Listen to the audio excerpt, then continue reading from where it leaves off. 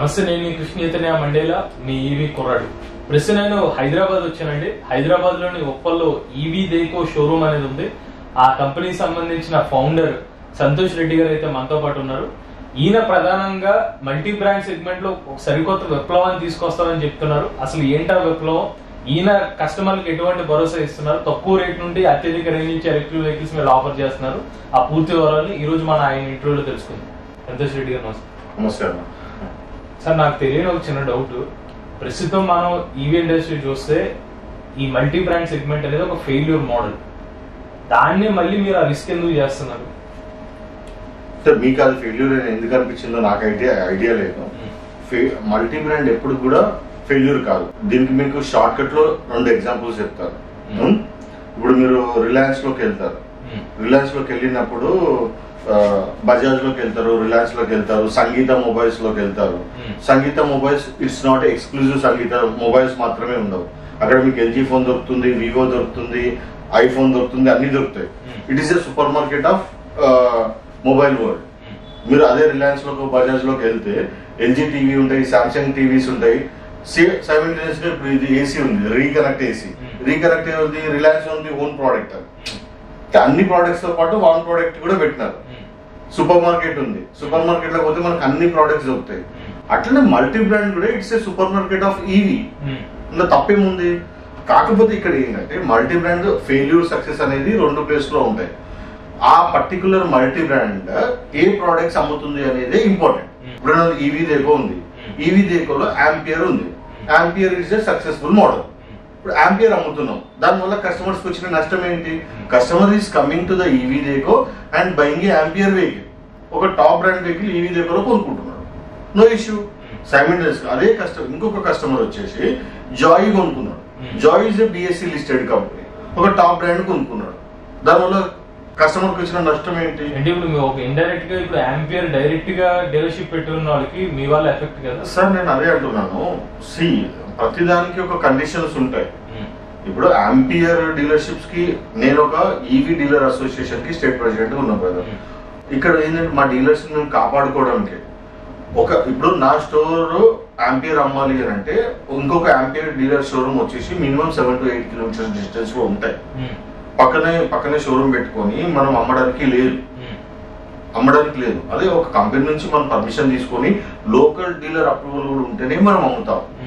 లేదు ఇప్పుడు నాకు నియరెస్ట్ పక్కనే ఉంది, ఒక 1 కిలోమీటర్ లో ఒక ఆంపియర్ షోరూమ్ ఉంది, నేను ఆంపియర్ వాళ్ళు అమ్మాలనుకున్నాను, నేను లోకల్ డీలర్ నుంచి తెచ్చుకొని ఇస్తాను. ఫైనల్ గా EVdekhoలో ఒక మంచి ప్రోడక్ట్ మార్కెట్ లోకి వెళ్ళడం ఇంపార్టెంట్. అక్కడ నేను లోకల్ డీలర్ నుంచి తెచ్చుకోవడం వల్ల లోకల్ డీలర్ సస్టైనబిలిటీ ఉంటుంది, సైమల్టేనియస్ గా EVdekho సస్టైనబిలిటీ ఉంటుంది.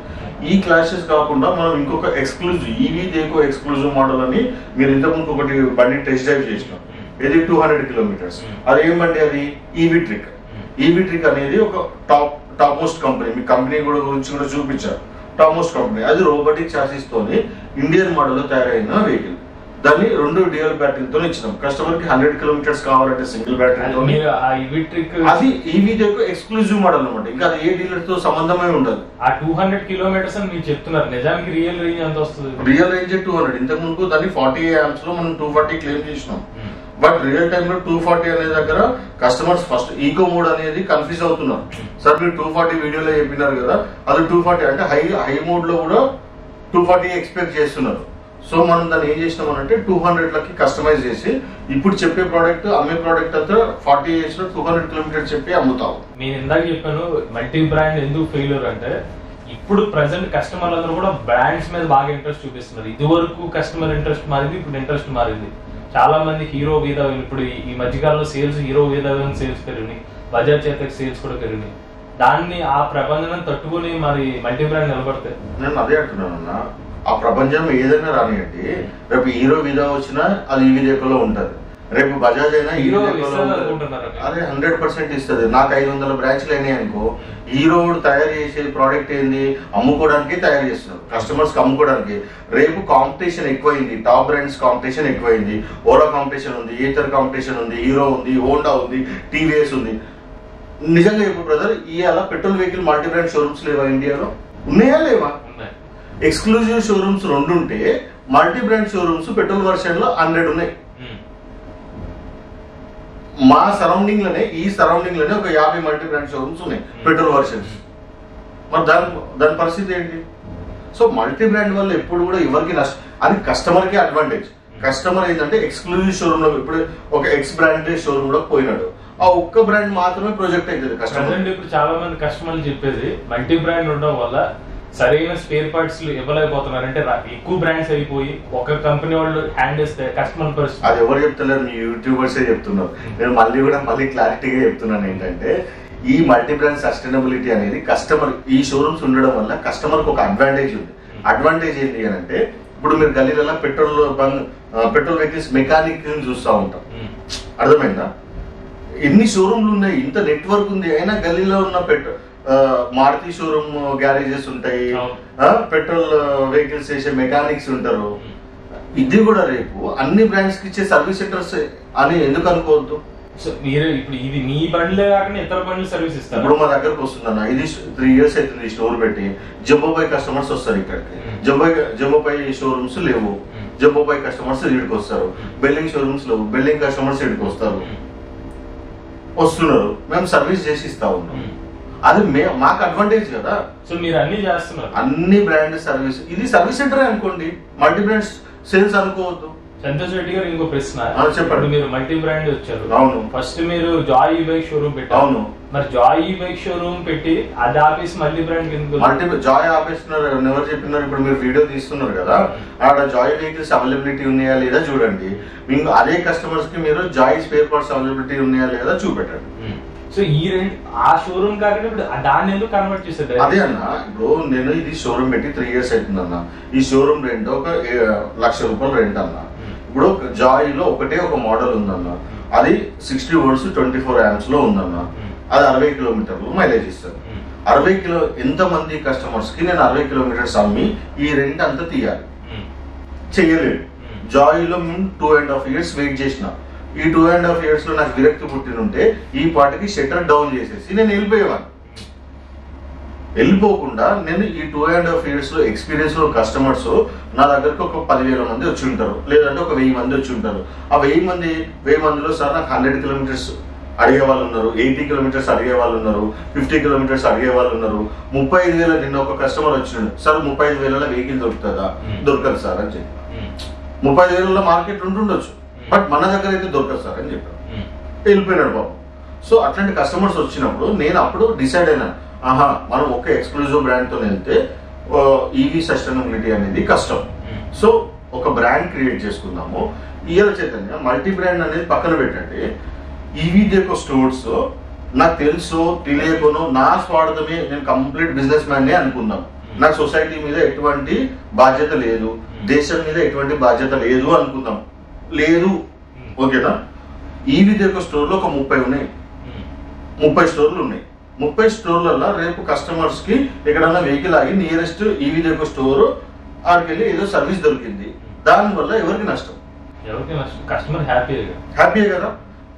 నా ఒక థాట్, నా ఒక ఐడియా, ఒక కస్టమర్ కి ఒక ప్లేస్, ఇప్పుడు మౌలల్లి పోతున్నాడు, మౌలల్లి ఏదో టెక్నికల్ వల్ల ఒక బండి అయిపోయింది, నియరెస్ట్ EVdekho షోరూమ్ కనబడ్డది, వెళ్ళి సర్వీస్ తీసుకున్నాడు.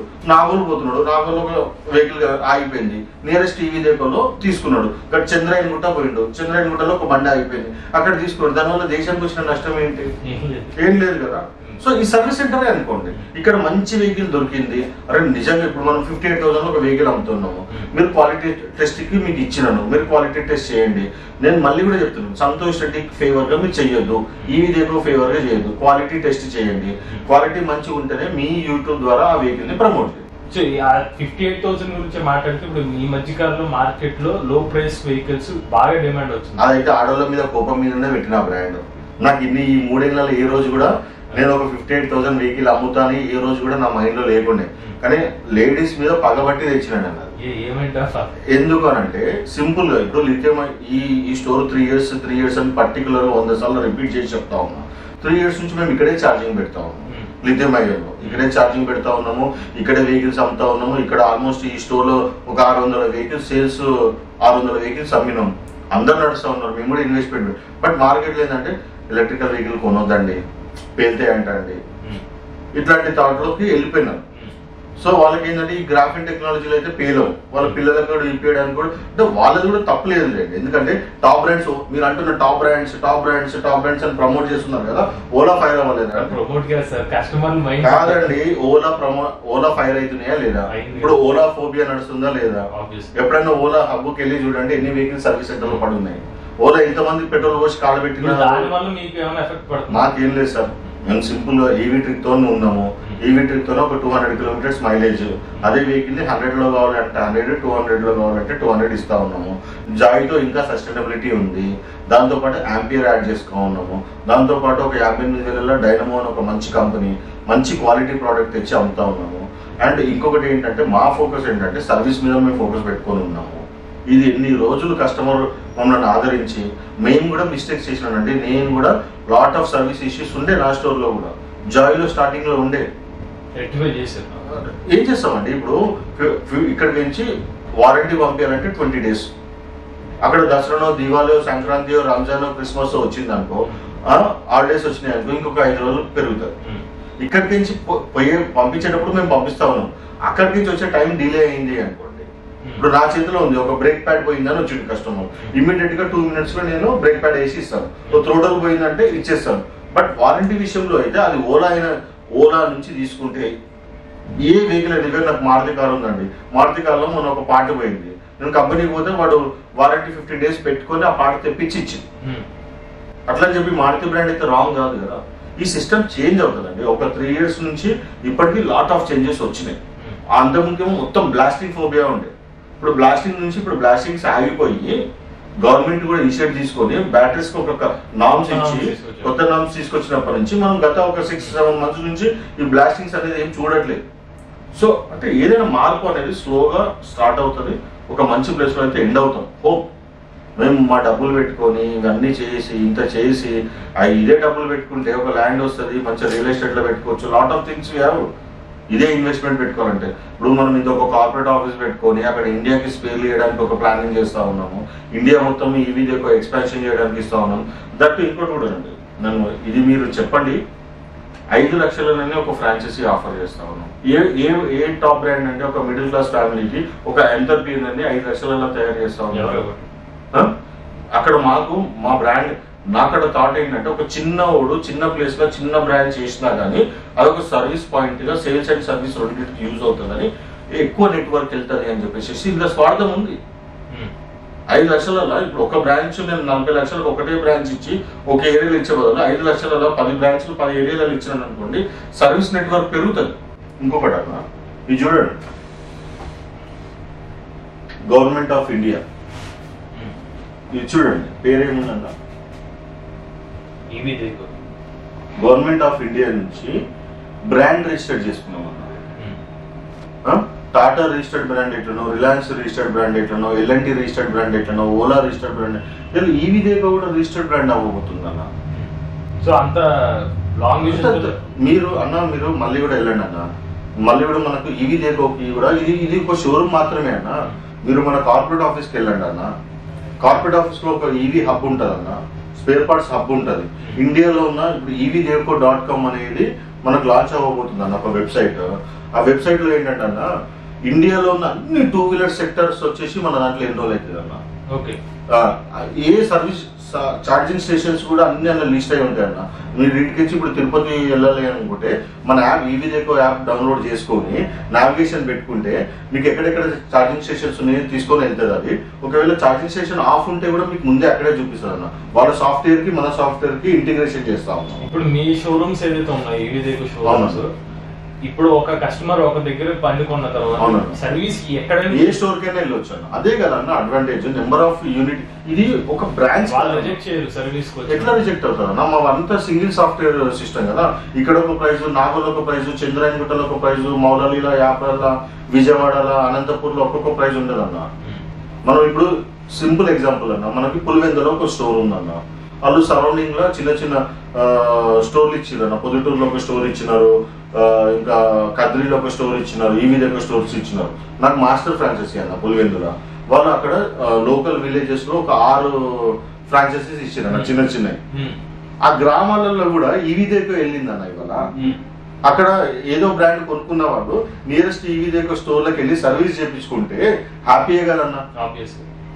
పులివెందుల నుంచి ఇప్పుడు ఒక చిన్న చిన్న అన్న వాళ్ళందరూ యంగ్ ఎంటర్‌ప్రెన్యూర్, మీరు అడ్రస్ ఇస్తాను వెళ్ళండి సార్. మీ గురించి ఇంకో విషయం తెలిసింది, మీరు first time Telangana south reason లో ఒక ఈవీ అసోసియేషన్ ఫామ్ చేసింది మీరే. అవునన్నా. సో ఆ థాట్ అసలు ఎందుకని స్టార్ట్ చేశారు? అదే అన్న, అంటే యాక్చువల్గా చూడండి అన్న, అంటే ఇది ఎవరిని ఉద్దేశించింది కాదు. ఇప్పుడు సాకల వాళ్ళు ఉన్నారన్న, ఐరన్ చేస్తారు, వాళ్ళకి అందరికి ఒక అసోసియేషన్ ఉందన్న. ఇంకా నెక్స్ట్ ఏంటి, చేపల బట్టలకు ఒక అసోసియేషన్ ఉంది, ఈవీ మ్యానుఫ్యాక్చరర్స్ కు అసోసియేషన్ ఉంది తెలుసా అన్న. హీరో ఎలక్ట్రిక్, ఓకినోవా, వీళ్ళందరూ ఒక మ్యానుఫ్యాక్చర్ అసోసియేషన్స్ కి పోయినారు. అట్లాంటిది ఇంత పెద్ద డీలర్ నెట్వర్క్ ఉందన్న, ఇంత పెద్ద ఇన్ని లక్షల టర్న్ ఓవర్ ఉన్న డీలర్ నెట్వర్క్ కి అసోసియేషన్ లేదు. ఇది అసోసియేషన్ పెట్టి ఎవరిని ఇబ్బంది పెట్టడానికి కాదన్న. అసోసియేషన్ పెట్టినప్పుడు ఇప్పటి వరకు ఇలా అంతా 25 నుంచి 35 ఏళ్ళ యంగ్ టీం వచ్చినారన్న సిస్టమ్ లోకి. వాళ్ళకు ఆ ఫేస్బుక్ యాడ్స్ అనుకోండి, మా మార్కెటింగ్ యాడ్స్ అనుకోండి, ఢిల్లీ మాఫియా నుంచి వచ్చిన బ్రాండ్స్ అనుకోండి, ఏదన్నా అనుకోండి, వాళ్ళు అట్రాక్ట్ అయినారు, వాళ్ళు బ్రాండ్ తెచ్చుకున్నారు. ఇలా బ్రాండ్ కి సర్వీస్ లేక చాలా లాట్ ఆఫ్ ఇష్యూస్ తోని వాళ్ళు షట్టర్స్ క్లోజ్ చేసినారు. సో మీరు సపోర్ట్ చేస్తున్నారు. ఇప్పుడు వాళ్ళకి ఏం చేస్తున్నాం అంటే, మీరు షట్టర్లు క్లోజ్ చేయకండి. ఎందుకంటే నా ఉద్దేశం ఏంటంటే, ఒక ఆంటర్‌ప్రెన్యూర్ ఎప్పుడైతే లాస్ అయ్యే సిస్టమ్ లోకి బయటకు వెళ్ళిపోయాడు అనుకున్నా, వాడు జీవితాంతం ఒకరి కింద జాబ్ చేయాల్సిందే అన్న. మళ్ళీ ఇంకా బిజినెస్ సపోర్ట్ రాడు ఇంకా. అంటే ఒక ఆంటర్‌ప్రెన్యూర్ క్రియేట్ అయితే 10 మంది ఎంప్లాయీస్ క్రియేట్ అవుతారన్న. వాళ్ళు వెళ్ళిపోవద్దు అని అంటే మనం ఏం చేయాలంటే, EVdekho నుంచి మనం ఏం చేస్తున్నాం అంటే, వాళ్ళకి ఒక 3 వెహికల్స్ కావాలంటే 3 వెహికల్స్ ఇస్తా ఉన్నాం, 5 వెహికల్స్ కావాలంటే 5 వెహికల్స్ ఇస్తా ఉన్నాం. ఒక వెహికల్ సేల్ అవ్వగానే ఇంకొక వెహికల్ పంపిస్తా ఉన్నాం అన్న. దానివల్ల ఏంటంటే వాళ్ళకి సస్టైనబిలిటీ. ఇప్పుడు మార్కెట్ లో పోయి వాళ్ళు 40 లక్షలు 50 లక్షలు ఇన్వెస్ట్ పెట్టుకోవాల్సిన అవసరం లేదు. ఈవెన్ ఇప్పుడు వెళ్ళిపోయిన వాళ్ళు కొత్త వాళ్ళు కూడా ఇస్తారు. అలాగే కొత్త వాళ్ళకన్నా ఇప్పటివరకు ఇవ్వలేదన్న. ఫ్రాంచైజీ ఆఫర్స్ వస్తే మనం ఇద్దాం, బట్ కొత్త వాళ్ళకి మనము పారిపోయినారన్న. ఓ 10 మంది వచ్చినారన్న, లాస్ట్ వీడియో కూడా రిలీజ్ చేసినాం. 10 మంది వచ్చినారు, మేము షోరూమ్స్ పెడతాము అని. నేను ఏమని చెప్పాను అంటే, వాళ్ళని భయపెట్టినా. ఏమని భయపెట్టినా అంటే, బస్ 2 ఇయర్స్ వరకు నువ్వు రెంట్ కట్టుకోవాలి, నీకు 2 ఇయర్స్ వరకు 100 రూపీస్ కూడా రాదు, 2 ఇయర్స్ వరకు నిన్ను ఎవడు నమ్మడు, 2 ఇయర్స్ వరకు నువ్వు ఒక్క వెహికల్ కూడా అమ్మవు, రోజు పొద్దుగల 10 గంటల నుంచి రాత్రి 11 గంటల వరకు మీరు ఓపెన్ చేసుకొని కూర్చోవాలన్నా, ఒక్క వెహికల్ సర్వీస్ రాదన్నా, 2 ఇయర్స్ మీరు అట్లా బేర్ చేసేది ఉంటే షోరూమ్ పెట్టండి అన్న అని చెప్పిన. తీసుకోలేదు అన్న. అంటే నాకు కావాల్సిన లేదంటే అన్న, 2 ఇయర్స్ వరకు ఒక్క వెహికల్ అమ్మకపోయినా పెట్టేవాడే కావాలి. ఆ 2 ఇయర్స్ లో 2 వెహికల్స్ అమ్మిండి అనుకున్నా, అది బోనస్. అంటే నేను అక్కడ చూస్తుంది ఏంటంటే, వాళ్ళని ఇన్సల్ట్ చేయడమో లేకపోతే వాళ్ళని భయపెట్టడమో నా ఇంటెన్షన్ కాదు. నాకు బిజినెస్ నడిచినా నడవకపోయినా 2 ఇయర్స్ నేను ఈ సిస్టమ్ లో ఉంటాను అని కాన్ఫిడెన్స్ తో వచ్చిన వాడు 100 ఇయర్స్ ఉంటాడు. ఈ 2 ఇయర్స్ మీద వాళ్ళకి కెరియర్ మీద స్ట్రాంగ్నెస్ లేనప్పుడు వాడు ఎట్లా 100 ఇయర్స్ సస్టైన్ అవుతాడు ఆ బ్రాండ్. మెంటల్ గా స్ట్రాంగ్ చేయడం కోసం అంతే అన్న. మెంటల్ గా స్ట్రాంగ్ అంటే వాడు ఆ క్యాపబిలిటీతో వస్తాడు కదన్నా. అవును కదా, మనం 2 ఇయర్స్ మేబీ లాస్ వస్తుండొచ్చు, అది లాస్ రాకపోవచ్చు అన్న.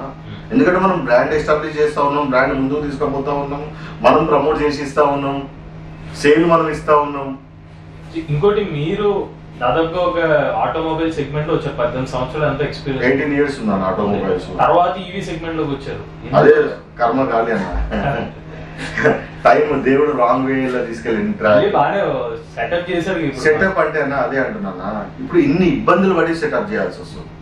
ఇది మా కెరియర్ స్ట్రగుల్ అయిపోతే వదిలేసేవారు అంతే కదన్నా. ఇప్పుడు 3 ఇయర్స్ నుంచి ఇప్పటికీ స్ట్రగుల్. మా మీద కోపం ఉన్న కస్టమర్స్ వస్తారన్న, అన్ని ఫ్రీ కావాలని అంటారు అన్న, అన్ని ఫ్రీ కావాలంటారు, సర్వీసెస్ అన్ని ఫ్రీ కావాలంటారు, మళ్ళీ సర్వీసెస్ అప్పుడే కావాలి అని అంటారు. అదే టైంలో ఇప్పుడు ఒకడు వస్తారు, ఒక పాట అడుగుతాడు, సరే ఈ పాట ఒక 5 days టైం తీసుకుంటుంది అంటే మాకు ఇప్పుడే కావాలి అని అంటాడు. ఒక కస్టమర్ వస్తాడు, మాకు ఇప్పుడే సర్వీస్ మొత్తం అయిపోవాలి, అన్ని వారంటీస్ అప్పుడే అయిపోవాలి, మీరు అమ్మేటప్పుడు చెప్పలేదు అని అంటారు. అమ్మేటప్పుడు మనం ఎన్ని చెప్పినా వాళ్ళకి ఎక్కుతుంది, ఎందుకంటే వాళ్ళు వెహికల్ కొనే ఫోబియాలో ఉంటారు, ఆ హ్యాపీనెస్ లో ఉంటారు. అందుగురించి ఏం చేస్తారంటే, ఇప్పుడు వారంటీస్ టైమ్స్ అన్ని ఇన్వాయిస్ లో టైప్ చేసి ఇస్తారు కస్టమర్స్. సో ఆ ఇన్వాయిస్ తీసుకున్నాడు అనుకో, ఈ బ్రాండ్ అయితే ఇన్ని డేస్ సర్వీస్ పడుతుంది, ఈ ఫైబర్ పార్ట్ ఇన్ని రోజులు వస్తుంది, ఈ స్పేర్ పార్ట్ ఇన్ని రోజులు వస్తుంది అని ఇన్వాయిస్ లోనే ఇచ్చేస్తున్నాను. కస్టమర్స్ తో లొల్లిల్ పంచాయతీ ఓకే లేవు మాకు కూడా. ఇప్పుడు మీరు ఇందాక కూడా చెప్పారు, మీరు టైఅప్స్ అవుతున్న కంపెనీలు కొన్ని ఈవీ ట్రిక్స్ కానీ ఇలాగా ఈ 58,000, ఒకవేళ మీరు భవిష్యత్తులో మీకు రారెండి బాగా చేసుకుని వెళ్తే మీరు అన్నట్టుగా లెడ్ యాసిడ్ బ్యాటరీలో 40,000 వెహికల్ ఇవ్వగలుగుతారు మీరు? కాదన్నా, ఎందుకు తెలుసా అన్న, ఎందుకు కాదు అని అంటే, ఇప్పుడు ఒక ఫ్యాక్టరీ తయారు చేయాలి అంటే మనకు 2 acres ల్యాండ్ కావాలి, సెటప్ చేయాలంటే 2 acres ల్యాండ్ పెట్టి ఆ ఇన్ఫ్రాస్ట్రక్చర్ పెట్టారు. ఆ ఇన్ఫ్రాస్ట్రక్చర్కి 1 CR ప్లస్ అవుతుంది. మళ్ళీ ప్రోడక్ట్ అంతా moulding machines, injection moulding machines అంతా కలిపితే ఎంత లేదన్నా ఒక 2.5 crores అవుతుందన్న. మొత్తం చాసీ మేకర్ మిషన్ కానీ ఆ బడ్జెట్ కి, ఆ రెంట్స్ కి, ఆ ఇన్వెస్ట్మెంట్స్ కి, ఆ బ్రాండింగ్ కి మనోళ్ళు ఏంటంటే కస్టమర్స్ కూడా ఒక బ్రాండ్ మీద స్టెబిలిటీ ఉండదు. ఇలా మార్కెట్ లో మనం ఏది ప్రమోట్ చేస్తే అదే తీసుకెళ్తా ఉన్నాం. రేపు మనం ఒక 5 కోట్లు 10 కోట్లు పెట్టిన తర్వాత వాళ్ళు రియల్ టైమ్ లో వెహికల్ తీసుకోలేదు అని అంటే ఇంకొక ఎంటర్‌ప్రెన్యూర్స్ నష్టపోతా ఉంటాం. సో మన ప్రయత్నం అయితే ఆగలేదన్నా. మనం ఏం చేస్తున్నాము అని అంటున్నా, ఇప్పుడు ఈవీట్రిక్ ఉందన్న, ఈవీట్రిక్ దగ్గర అన్ని ఇన్ఫ్రాస్ట్రక్చర్ ఉందన్న. వాళ్ళేది ఓన్ చేసేసి వాళ్ళు టాప్ బ్రాండ్స్ కి చాసెస్ సప్లై చేస్తారన్న. ఇవాళ బజాజ్ ఆటో ఉంది కదా, బజాజ్ ఆటోకి మొత్తం వాళ్ళే సప్లయర్ అనమాట, చాసెస్ సప్లయర్. ఈవెన్ ఓలా కూడా రీసెంట్ గా వాళ్ళు ఓలా చాసెస్ కూడా ఈవీట్రిక్ నుంచి వెళ్తా ఉందన్న. ఓలా చాసెస్ మొత్తం ఈవీట్రిక్ నుంచి వెళ్తా ఉంది. బజాజ్ ఆటో ఉంది, పియాగో ఆటో ఉంది, మారుతి సిట్టింగ్ డోర్స్ అంతా ఈవీట్రిక్ వెళ్తాయి. వాళ్ళ నుంచి ఒక ప్రోడక్ట్ తయారు చేయించుకున్నాను రైడ్ 200 kilometers. సో ఇన్ఫ్రాస్ట్రక్చర్ ఉన్న కంపెనీస్ తో ఇప్పుడు డైనమో ఉందన్న 58,000, అది only for EVdekho exclusive model అన్న. వాళ్ళు మన గురించి డిజైన్ చేసి ఇచ్చినారు ఒక ప్రోడక్ట్. సో అది మనకు ప్లస్ కదా, ఆల్రెడీ తయారు చేస్తున్న వాళ్ళ దగ్గరికి వచ్చి మనకి ఏ ప్రోడక్ట్ ఏ క్వాలిటీలో తయారు చేయించుకున్నాం. ఇప్పుడు ఏ కంపెనీ కూడా అంతే కదా, ఇప్పుడు ఓలా కూడా కంట్రోలర్ ఒక దగ్గరికి వచ్చి ఇంపోర్ట్ చేసుకుంటది, మోటార్ ఒక దగ్గరికి వచ్చి ఇంపోర్ట్ చేసుకుంటది, చాసెస్ ఒక దగ్గరికి వచ్చి ఇంపోర్ట్ చేసుకుంటారు. ఫైనల్ గా వాళ్ళు అసెంబుల్ చేసి మార్కెట్ లో ఇస్తారు. నేను అసెంబుల్డ్ వెహికల్ ని మంచి క్వాలిటీ సెలెక్ట్ చేసుకుని కొనుక్కొచ్చుకుంటున్నాను. అది అమ్ముతా ఉన్నా. రేపు కాన్ఫిడెన్స్ ఉంది నాకు, నేను 100% మంచి ప్రోడక్ట్ ఇవ్వగలుగుతాను. మంచి కాకపోతే కంపారిజన్ ఈ 3,000 5,000 కంపారిజన్ అనేది నాట్ ఎ బిగ్ డీల్ అన్న. ఇప్పుడు బయట నేను 58,000 అమ్ముతున్నాను, వేరే వెహికల్ 53,000 54,000 అమ్ముతున్నాను. కానీ ఇక్కడ 2 ఉన్నాయన్న, ఒకటి service part, quality part and availability of showrooms. ఇదంతా నెట్వర్క్ మార్కెటింగ్ కాస్ట్ అంతా ఉంటుందన్న. 3,000 ఎక్స్ట్రా తీసుకుంటున్నాం అంటే ఆ 3,000 ఇంకా కూడా బాధలు ఉంటాయి. చివరికి ఇప్పుడు EVdekho నుండి వెహికల్ ఎందుకు తీసుకోవాలంటే ఏం చెప్తారు? EVdekho నుంచి ఎందుకు తీసుకోవాలి అని అంటే అన్న, చాలా సింపుల్ అన్న. క్వాలిటీ ప్రోడక్ట్ కావాలి, రేపు ఫ్యూచర్ లో అన్ని బ్రాంచెస్ అవైలబిలిటీ ఉండాలి, మనం పెట్టే ప్రతి రూపాయికి వాల్యుబుల్ ఉండాలి. కస్టమర్ ఎంతో ఫైనాన్స్ తీసుకుంటారన్న, మిడిల్ క్లాస్ పీపుల్ వస్తారన్న మా దగ్గరికి, మేము చూస్తూ ఉంటాం కదన్న. వాళ్ళకి సిబిల్స్ ఉండవు, ఒక్కొక్కసారి 0 సిబిల్ ఉంటుందన్న. వాళ్ళ పిల్లలకి ఇప్పించడానికి వస్తారన్న. వాళ్ళంతా మనీ జమ చేసుకుని వస్తారు ఇక్కడికి. సరే మన డిస్కౌంట్ ఇవ్వండి అని అంటారు. అట్లాంటి వాళ్ళకి మా మార్జిన్స్ కూడా, మేము స్టూడెంట్స్ వస్తారన్న, చిన్న పూర్ ఫ్యామిలీ వస్తారు కదన్న, మా మార్జిన్ కూడా వదులుకొని ఇచ్చినామన్నా. అరే ఇంత ఎక్స్పెన్సెస్ అవుతున్నాయి కదా, ఒక 5 vehicles ఇవ్వడంలో తప్పేం లేదు అని మార్జిన్స్ అట్లాంటి వాళ్ళకి ఇచ్చినాం, ఇవ్వలేదని ఏం కాదు. So quality assured vehicles ఉంటాయన్న, service branches పెరుగుతా ఉన్నాయన్న. ఇంకోటి గర్వంగా చెప్పుకోవాల్సింది ఏంటంటే అన్న, మీ అందరు బ్లెస్సింగ్స్ కావాలి వాస్తవానికి. ఎందుకంటే ఒక తెలుగు పౌరుడిగా తెలుగు రాష్ట్రంలో నుంచి దేశం వైపు వెళ్తా ఉన్నాను, ఢిల్లీ వైపు వెళ్తా ఉన్నాను. EVdekho తీసుకొని దేశం అంతా వ్యాప్తించడానికి ప్రయత్నం చేస్తా ఉన్నాను. ఇలాంటి సక్సెస్ఫుల్ గా 30 బ్రాంచ్లు అయినాయి అన్న. ఇవి 300 బ్రాంచ్లు కావాలి. 300 బ్రాంచ్లు అయితే సర్వీస్ నెట్వర్క్ పెరుగుతుంది అన్న. సర్వీస్ అనే మైండే పెట్టుకోండి అన్న. ఏముంది, సేల్స్ ఏముంది. రేపు ఎవరైనా అర్ధరాత్రి ఆగిపోతుంది అన్న ఒక వెహికల్, నియరెస్ట్ సర్వీస్ సెంటర్ వెళ్ళి అక్కడ సర్వీస్ అవుతే మంచిదే కదా. ఎట్లాస్ట్ సర్వీస్ అవ్వకపోయినా ఆ నైట్ ఆ స్టోర్ లో ఆ వెహికల్ పార్క్ చేసుకుని వెళ్ళినా బెటరే కదా అన్న. కస్టమర్ రోడ్డు మీద వదిలేసే బదులు EVdekho స్టోర్ ఉంది, మీ MD చెప్పినాడు మీరు ఇక్కడ పార్క్ చేసుకోండి అని చెప్పేసి ఆ వెహికల్ తీసుకొని అక్కడ సేఫెస్ట్ ప్లేస్ లో ఒక పార్కింగ్ జోన్ గా EVdekho వాడుకోవచ్చు కదా. తప్పేం లేదు కదన్న. అంతే అన్న, మనమైతే బెస్ట్ వేస్ లో ప్రజెంట్ చేస్తా ఉన్నాము. ఎక్కడ వరకు నా నుంచి మిస్టేక్స్ జరగలేవు అని నేను ఏం అనట్లేదు అన్న. ఇక్కడ కూడా చాలా కంప్లైంట్స్ వచ్చినాయన్న. కాకపోతే ఆ కంప్లైంట్స్ ని ఓవర్కమ్ చేసుకుంటూ ఇంకా స్టాండ్ అవుతున్నాం అన్న. షటర్ క్లోజ్ చేయట్లేదు. మేము వెళ్ళిపోవాలి పారిపోవాలి అని అంటే ఈ 3 ఏళ్ల జర్నీ ఉండేది కాదు, ఇంకా 100 ఏళ్ళు ఉండాలి. ఈ 3 ఏళ్లలో ఇంకా 30 బ్రాంచ్లకి ఫౌండేషన్ వేసినాం తప్ప షటర్ల కింద గుంజలేదన్న. EV మార్కెట్ 100% 2030 వరకు విజన్ అన్న. 2030లో 80% ఆఫ్ వెహికల్స్ EV అవుతాయి. ఈ 2 years మార్కెట్ లో ఏ డీలర్ అయినా, నేను EVdekho డీలర్ గురించి మాట్లాడట్లేదన్నా, ఏ డీలర్ అయినా ఏ ఫ్రాంచైజీ హోల్డర్ అయినా ఎన్ని కష్టాలు వచ్చినా ఇంకొక 2 years మీరు స్టాండ్ అయినారు అనుకుంటారా. ఈ message for all dealers, 2 years stand అయితేనా లైఫ్ టైం స్టాండ్ అవుతారు. ఈ 2 years స్ట్రగుల్స్ ని తట్టుకోవాలంటే 2 years మార్కెట్ లో ఉండాలి అందరు డీలర్స్. మీ యూట్యూబర్స్ మెయిన్ గా ఉండాలి. మీరు కూడా మిమ్మల్ని కూడా అప్రిషియేట్ చేస్తున్నాను. ఎందుకు అని అంటే నేను చూస్తా ఉన్నాను, వీధులు కానీ ఆదిత్యన్ కానీ మీరు EV కుర్రాడు అని మంచి పేరు పెట్టుకున్నాడు అండ్ బాగా చేస్తున్నారు. మోహన్ కూడా, మీరు అందరు మంచి చేస్తూ ఉన్నారు. కాకపోతే ఇక్కడ ఏంటి అని అంటే మీరు కూడా ఒక డిసిషన్ తీసుకోండి. ఏంటి అంటే మీరు కూడా ఫస్ట్ ఒక ప్రోడక్ట్ ని టెస్ట్ చేయండి. లిటరలీ మీరు టెస్ట్ చేయండి, నిజంగా టెస్ట్ చేసి ప్రజెంట్ చేయండి. ఎందుకంటే కస్టమర్స్ మమ్మల్ని నమ్మరన్న, ఆనెస్ట్గా చెప్తున్నాను, ఈ వీడియో త్రూ చెప్తున్నాను. కస్టమర్స్ మమ్మల్ని అస్సలు నమ్మరన్న, మిమ్మల్నే నమ్ముతారు. ఇంకా ఈ ఫీచర్ అంతా మీ చేతిలో ఉందన్న, ఏం చేస్తారో చేయండి. అదే ఫీచర్ మీ చేతిలో ఉంది, కస్టమర్ నమ్మకం మీ చేతిలో ఉంది. రివ్యూ చేయండి, మంచి ప్రోడక్ట్ ని ఇప్పియండి కస్టమర్ కి, తప్పేం లేదు. అండ్ మళ్ళీ ఓవరాల్ ఒక్క ఫైనల్ గా చేసి క్లోజ్ చేస్తాను, ఎందుకంటే లాగ్ అయితే ఉంటుంది. ఫైనల్ గా ఒకటి ఏంటంటే ఈవీలో టెక్నాలజీ వైపు వెళ్ళొద్దన్న. ఇలా ఏం టెక్నాలజీ లేదన్న. ఓలా ఐక్యూబ్లు ఈక్యూబ్లు ఉన్నాయి కదన్నా. ఇప్పుడు ఓలాలో పాటలు ఎందుకన్నా నేను అడుగుతున్నాను, మీరే చెప్పండి అన్న. పాటలు ఎందుకన్నా? ఎందుకన్నా?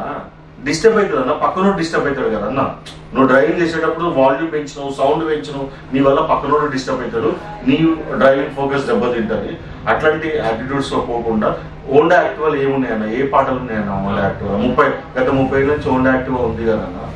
అట్లనే వెహికల్స్ కొనండి. హయ్యర్ కాస్ట్కి వెళ్ళొద్దు. ఈవీలో హయ్యర్ కాస్ట్ కి అస్సలు వెళ్ళొద్దు. 1,50,000 మీద వెహికల్ కొనొద్దే అన్న. ఎందుకంటే 1,50,000 మీద వేల కొంటే అది ఫైనాన్షియల్ గా స్ట్రాంగ్ ఉన్న వాళ్ళే కొనాలి, ఆ ప్యాషనేట్ ఉన్న వాళ్ళే కొనాలి. ఎందుకంటే ఈవీలో ఇంత తక్కువ వెహికల్ కాస్ట్ లో కొంటే రేపు మీకు సర్వీస్ లో కూడా అంతే తక్కువ కాస్ట్ సర్వీసింగ్ లో మీరు వెహికల్ నడిపించగలుగుతారు. మీరు ఎంత ఎక్కువ కాస్ట్ లో కొంటే మీకు వెహికల్ సర్వీస్ కాస్ట్ కూడా అంతే ఎక్కువ పెరుగుతారు. ఇప్పుడు కొనేటప్పుడు మీకు మంచిగానే ఉంటుంది. రేపు ఆ సర్వీస్ లోకి వచ్చినాక బ్యాటరీ కాస్ట్ 90,000 అన్నాడు అనుకోండి, ఆ రోజు మీ ఫైనాన్షియల్ కండిషన్ ఎట్లా ఉంటుంది అనేది కూడా చూసుకోవాలి. ఈ గైడెన్స్ మనం కస్టమర్స్ కి ఇవ్వాలన్న ఖచ్చితంగా. అదే 30,000 బ్యాటరీ కొన్నాడు అనుకోన్నా, 30,000 బ్యాటరీ కొనుక్కోవచ్చు. అదే 90,000 ఇప్పుడు ఓలా బ్యాటరీ 90,000 అన్నా, రేపు రిపేర్ వచ్చినప్పుడు మళ్ళీ 90,000 పెట్టాలి అంటే ఆల్మోస్ట్ న్యూ వెహికల్ కదా, అదొకటి చూసుకోవాలన్నా. సో ఇది మన EVdekho ఫౌండర్ అయిన సంతోష్ గారితో పూర్తి ఇంటర్వ్యూ. ఈయన మెయిన్ వచ్చి కేవలం వీళ్ళు వెహికల్ సేల్ అనే కాదు, కస్టమర్లందరికీ సర్వీస్ ఇద్దామని, లాంగ్ టర్మ్ లో నిలబడదామని వస్తున్నామని చెప్తున్నారు. నిజంగా ఇటువంటి వాళ్ళకి సక్సెస్ అవ్వాలని మనస్ఫూర్తిగా కోరుకుందాం. మీరు కూడా ఏమైనా ఎలక్ట్రిక్ వెహికల్ ఉపయోగిస్తున్నట్లయితే మీ ఓనర్షిప్ మాతో షేర్ చేయాలనుకున్నట్లయితే స్క్రీన్ మీద గమనించే నెంబర్కి వాట్సాప్ చేయండి, లేదంటే డిస్క్రిప్షన్ లో ఫామ్ క్లిక్ చేయండి. వీడియో కానీ మీకు నచ్చినట్లయితే MVS తెలుగు ఛానల్ సబ్స్క్రైబ్ చేయండి. ఈవీ కరెంట్ కోసం ఈవీ కుర్రాడు ఛానల్, రివ్యూస్ కోసం ఈవీ కుర్రాడు రివ్యూస్ ఛానల్, ఏవీ కరెంట్ కోసం ఏ తెలుగు ఛానల్ సబ్స్క్రైబ్ చేసుకోండి. Charge the nature, drive the future.